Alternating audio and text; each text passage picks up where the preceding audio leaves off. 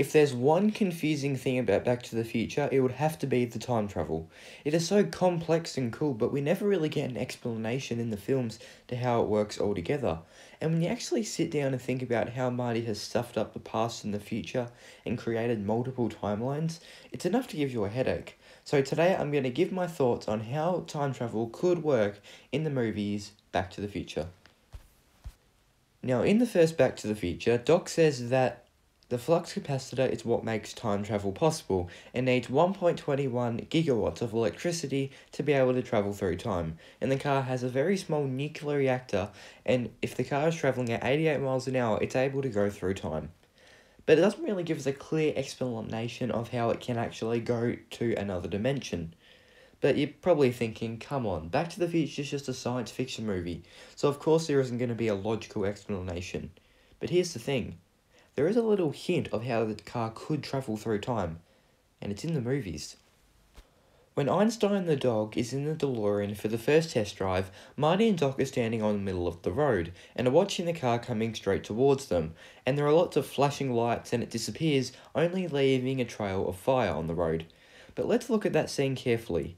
If you look at the flux capacitor in the corner of the car, it's beginning to light up and activate, and when the car is coming straight towards them, there's a bunch of flashing lights, and then for a little millisecond, you can see what appears to be a small portal that the car drives through. It's hard to see with all the big flashing lights, but it's there. And with the fire trail, that's where the car would be in another dimension. So when the flux capacitor is activated, it shoots out a portal, causing the car to drive through it to another dimension. And with the car travelling at 88 miles an hour, with all of that electricity and power, it's able to go through time, because a nuclear or electricity is so powerful that it must be able to travel through to another dimension. And yes, I know that this might seem a bit confusing to get your head around, but that's just the basics of how it might work in the Back to the Future movies. It doesn't mean it could work in our world. So now let's have a look at the Back to the Future timeline, movie to movie. Now, in the first Back to the Future movie, it's pretty simple. Marty travels to 1955 from 1985. This would take place on the same timeline, just going back 30 years. Now, we know that Marty does change the past in many ways. In fact, too many ways. Which, he's actually made a completely new timeline. A timeline where he actually lives in a successful family. But when Marty gets back to 1985, we actually see the events of Back to the Future take place. And we see Marty, from the start of the movie, jump into the DeLorean to travel to the past just from another angle. So this Marty that we see would have grown up in an alternate 1985 with loving and supporting parents. So Marty, the one that we've been following the film with, is now going to be growing up in this alternate family that he doesn't even know. And the Marty that has been growing up in that family is now gone to a completely new timeline. Didn't I say this was going to be simple? Well, maybe it's not. So Doc comes back at the end of the film to tell Marty that they have to do something about his kids and travel to the year 2015, leading us into Back to the Future Part 2. Now, at the start of the movie, they travel to 2015, where Marty buys a sports almanac so he can predict a few races in the future. Well, the past. You know what I mean. Biff steals it and gives it to himself in 1955, where Marty and Doc then travel to an alternate 1985, where Doc actually does explain this in the movie.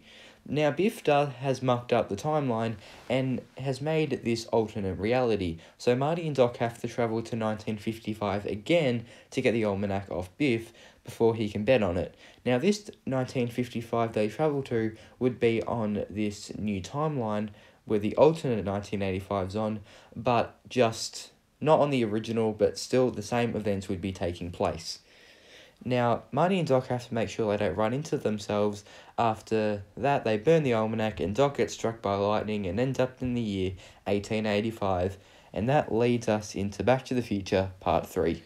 Now, in Back to the Future Part 3, Marty travels to 1885 on the same timeline he is at the moment, and he causes a few changes, and when he goes back to 1985, he has changed things again, and that brings us to the end of the trilogy. So after looking at all of the movies, every time Marty goes back in time, he's always going to change things. Some are big changes and some are small changes. Like if Marty went back to, I don't know, the Jurassic period, there'd be many more changes in humanity than just some little ones in his family and the people around him. So in the first Back to the Future, where Marty left 1985 and returned to a new alternate 1985 with loving and supporting parents, does that mean that Marty is now missing from his old timeline? So that must mean that Marty and Doc are actually missing from a couple of timelines, because we know that Doc does travel to the past and disappears from the future. And wouldn't Doc just know he gets stuck in 1885? Because Marty does see Doc in 1955 at the end of Back to the Future Part 2, meaning Doc would know what happens to himself. Or maybe Doc is just playing along, because we know that Doc gets shot in 1885 and Marty saves him, meaning those events never happen. Okay, so put it this way. Every time Marty and Doc go to the future or the past, they're always creating these new timelines with all of these different events, and always creating a paradox. So, for example, the reality that Marty grew up in, he's now gone. He doesn't live in that reality. He's missing from that timeline, and Doc in that timeline would have been dead.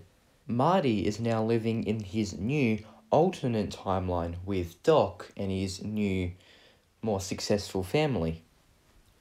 So whatever happens, every time Marty and Doc go to the past and then come back, they're always going to be in a new timeline, because they're always going to accidentally change things. And then all of those timelines that they have created would then disappear from existence.